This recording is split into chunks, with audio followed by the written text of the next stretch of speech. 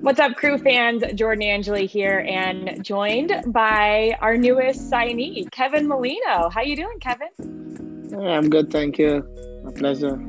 Yeah, you're in Trinidad right now, which you got to tell us. How nice is it at home? Amazing. Good weather. It's not freezing, no cold. Not a bad place to have your off season, right? Yeah, fantastic. I'm enjoying it. Oh, good. Well, really curious about how you made this next step in your career to come to Columbus. And with your time with Minnesota, what impressions did you have about the crew as you consider this maybe your next possible move? No, I've been a fan of Caleb Porter since in Portland. I've been a fan of him. I watched the team play. Great team. The identity they play with. Their confidence, good relationship with Nagby, Zades, a couple other players. Also, Stain John played there, Ansel Elcock, Julius James. So they was also a part of making me make the move. You know, I'm a big fan of Stain, you know, and looking forward to being in Columbus and training with the guys. Well, you mentioned some of your now teammates there, Darlington Nagbe, Lucas Celarion, other players that I know you, when you talked to the coaching staff, you really admired their play. What did the current team and how did they influence your decision? And have you had any conversations with some of the players? No, me and Nagby have a good relationship. You know, we message, he talk, anything you need, let me know. As soon as I sign, and you know, we have a good relationship. So he was part of. I want to play with him. One of the best midfielders in the league. Let's be honest. And Zarian, top quality. Zarius. We could go on and on, but more these two guys make me make a decision too. When you had those first initial conversations with the front office staff and Caleb Porter, they have spoke pretty outwardly about the ambitions of the club and how it's not just about MLS Cup, how it's about winning other trophies as well. What were your takeaways from some of those meetings, and what are those ambitions, or what is the culture of the club that you've really enjoyed and helped you make this decision to come to Columbus?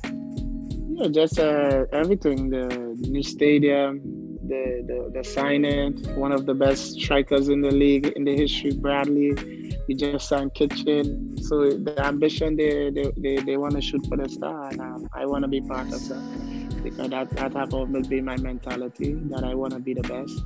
And I always think that I'm the best. You know, you can't think about yourself being second best. You have to think that always you are the best. And the club just fit my mentality and my personality. Yeah.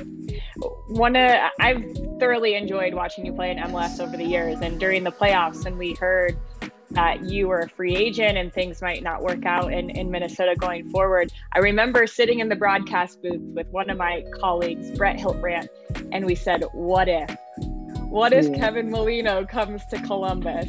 And now here you are getting prepared to make that move. What have you heard about Columbus as a city, and what are you excited to do with this club going forward? First, you talk it into existence. First, you talk it, but hey. no.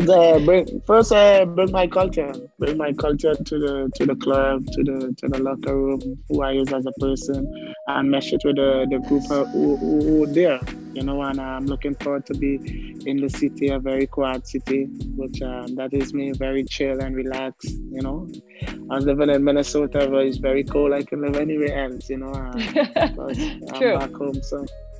I'm just looking forward to everything that this new journey have for me. And right. I just want to accept it with open arms and go on the field and perform. You said you have a very chill personality, but you have a pretty spicy nickname, Hot Boy. What's with that nickname?